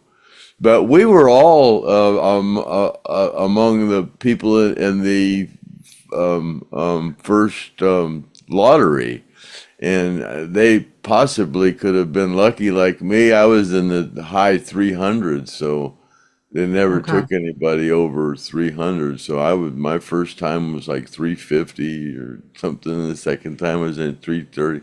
Yeah, I was always at a really high lottery number, so that's how I got out of it, Well, luckily. if you were But they might have married, been, I don't know. if you were married, didn't that make you ineligible? Or no? Or if you're in I college or don't something like that? remember. No, I No? don't remember. Okay. Okay. Well, and then so several people wrote in Mickey Wilson, Patricia Len. They said no, no, he had broke his foot. And then David Rice, among other people, said that Greg Allman was the one who shot himself in the foot. Apparently, reportedly, that the band had a foot shooting party for him, and they and reportedly, the Allman Brothers became so consumed by their music and so intent on continuing that Greg deliberately shot himself in one foot to gain a medical exemption from the draft. And they said that he had studied a skeletal chart to find the least damaging place to shoot. Mission accomplished, Greg Allman. And then Ronnie Parker, he's asked a question for you. He said, do you remember 1998, a concert with Lynyrd Skynyrd Tribute Band? They played in Johnson City, Tennessee with Peter Frampton, Government Mule, Mike Tramp of White Lion. He only wants to know if you remember it because he's saying, I was at that show. Were you there? Don't specifically remember that Okay. one. No. All right. All right.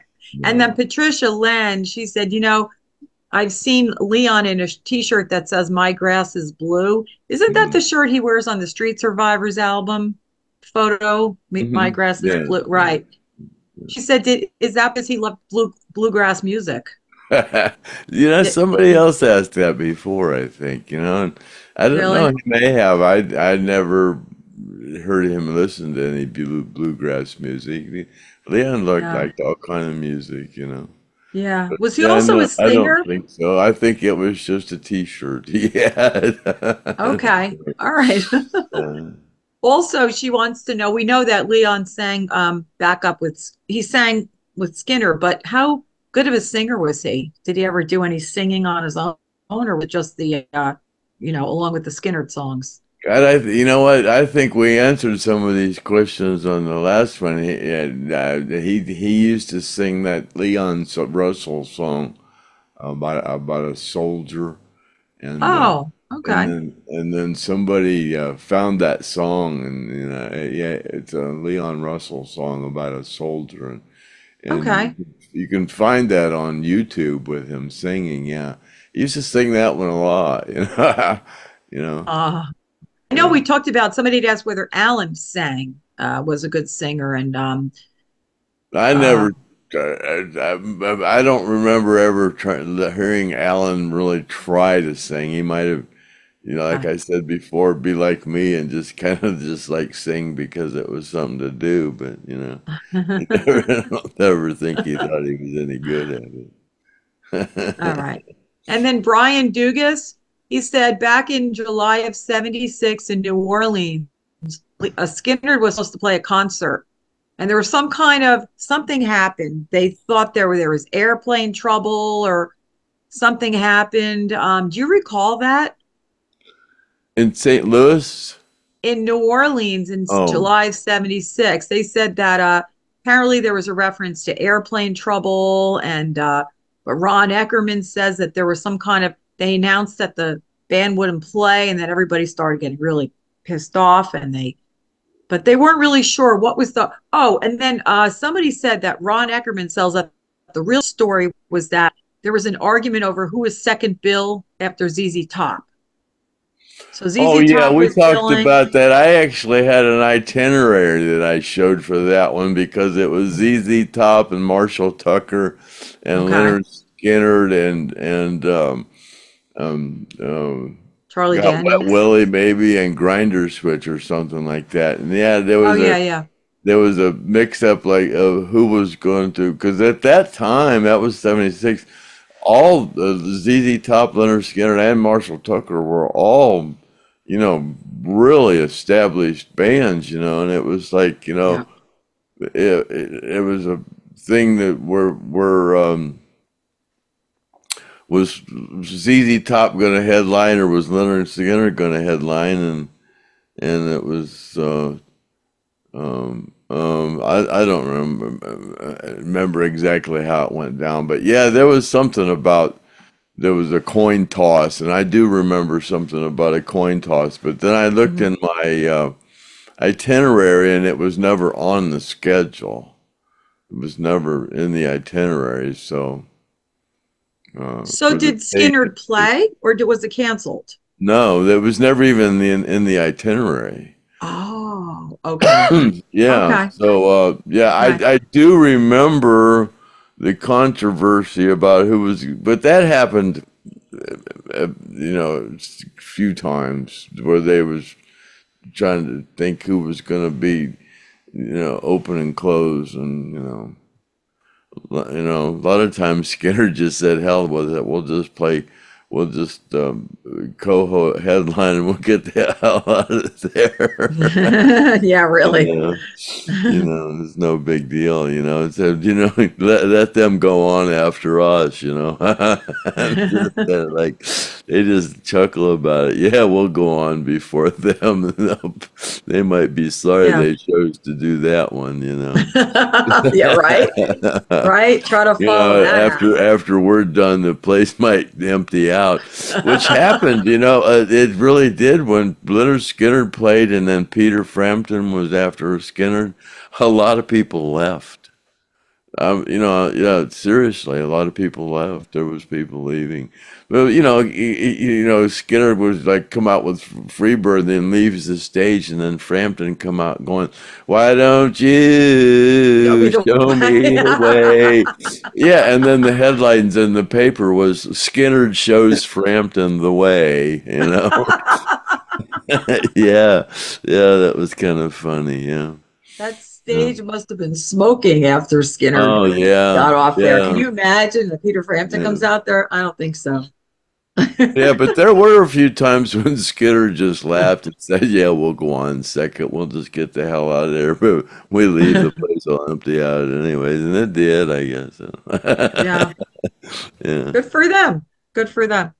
So then Jeff Kaufman, he wants to know if you ever met Yoko Ono, because you talk No, about no, having lunch never with, did. Never no, you met never Yoko. did? Met John, but never met Yoko. And Yeah, I guess yeah. I met that one Oriental lady that he used to run around with, but I didn't know who Mhm. it was. Somebody told me who it was. I said, yeah, he was with an Oriental lady. And I don't remember her name.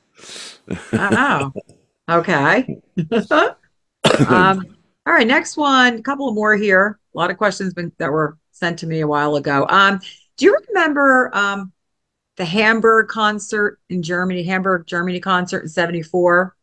Do you remember that? Were you with them in Hamburg Yeah, 74? yeah, I was with them then. Yeah.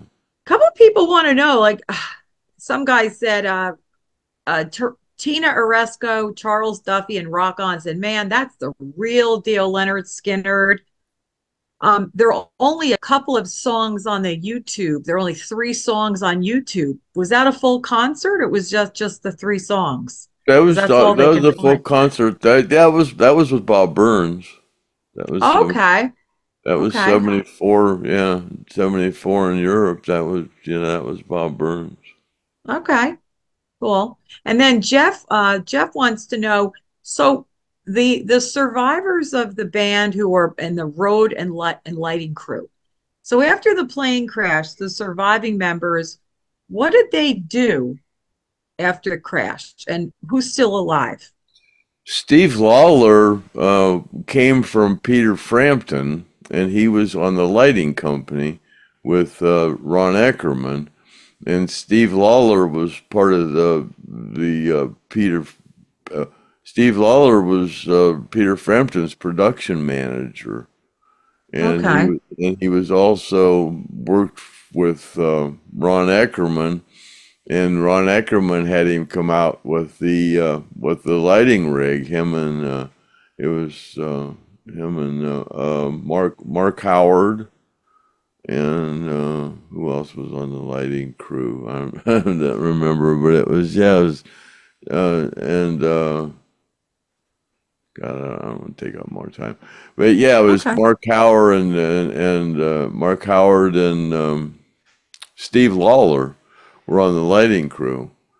Uh, okay, uh, and then the sound crew was David or Donnie Crutchmeyer, and he died from he was with Shoko, and he died a few years later. He had lung cancer. And okay. who else was on the lighting crew or the sound crew? God, I can't remember. Okay, that's all right. If it comes to you, we can go back to that. All right.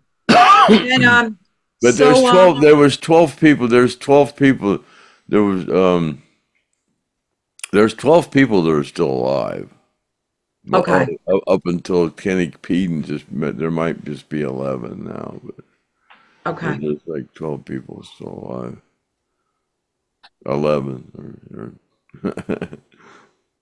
yeah. okay, Yeah. Clayton Johnson, he's the one that sent these stickers for us to.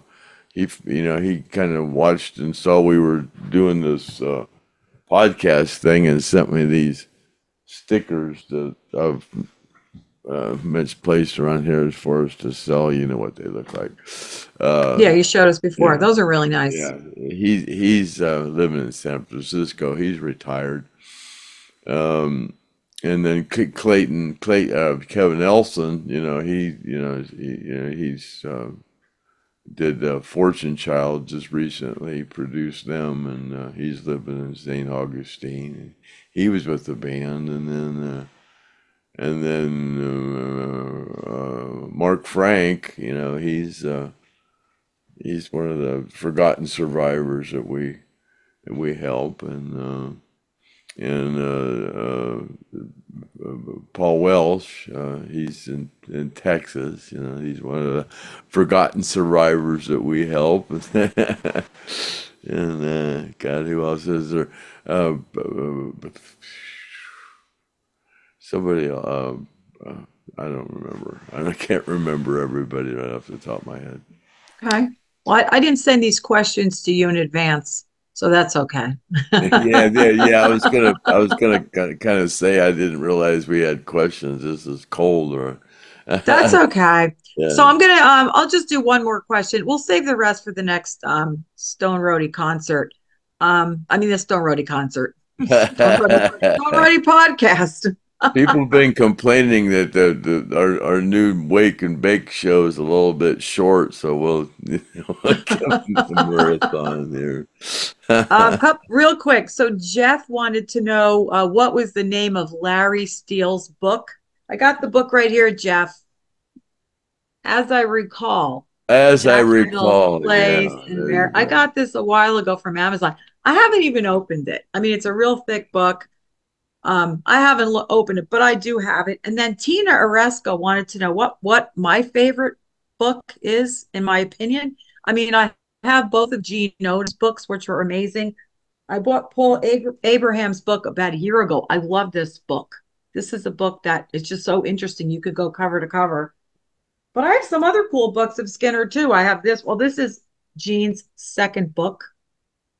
The very first book he wrote, he sent me back in '83. This is a great one. Whiskey bottles and brand new cars. They all have great pictures in them. A lot of pictures, I'm sure, were taken by you. Freebirds, the Lynyrd Skynyrd story is a Oh, great you got book. all those books. My gosh. Yeah, I know. And then this one, Tales from the Rock and Roll Highway by Marley Brandt. That has Skynyrd stuff in it. So honestly, I don't have time to read books because I'm a teacher and I tutor, but I like to have them and You I don't like to have know. Ron Eckerman's book there, huh? Turn it I, up. you know what? I don't have that one. Oh, wow. I don't have that. I'm going to get that. Yeah. I'm We'll surprised I have to don't have get it. That's Carolyn probably to the only one. I have hear to get that's, Carolyn to send you a copy of that. you're going to We'll get who have to to send me see a if they got an copy? audio book. The audio books are really good. Oh, Yeah, those are really oh, good. I don't know. I think she's still doing those. oh, I would love to have a copy. Yeah. Thank you. But yeah, I hear that's a really, really good book. So I don't know. I think they all have really interesting facts and things. And one more question. There are a lot more, but we're going to end it because I know that we've been going on for a lot. And Yogi, you're amazing for staying doing this meeting. Thank you so much. Um, and then the last question I want to ask you before we end is, oh, what's this? Homer Hancock asks, what's the status of the monument down at the crash site? Do you know what they're doing? If they have they What do you mean about fixed it? the statue The situation or statue, whatever? the Yeah. statue of I Ronnie. Yeah, I whatever happened. haven't heard. No, All there's right. there. I don't know what's going on. I guess. Yeah. All right. Yeah. I'd like to started to try to do something there, but we're trying to All right. help out the forgotten survivors. Yeah. Yeah. We don't have the resources to do a statue. I wish we did, but if we can get a Yeah. million subscribers, yeah, maybe we can handle all that. I know a But lot of people were dissatisfied with the way that thing looked that Brandon it didn't came up offend me. I mean, it was it's better than a sharp stick in the eye. I mean, no, I mean, a statue would be great. That was Brandon Miller's, first, Yeah. first, intention, but it's just, too expensive, and we just couldn't Mm. come up with the money. So, Okay.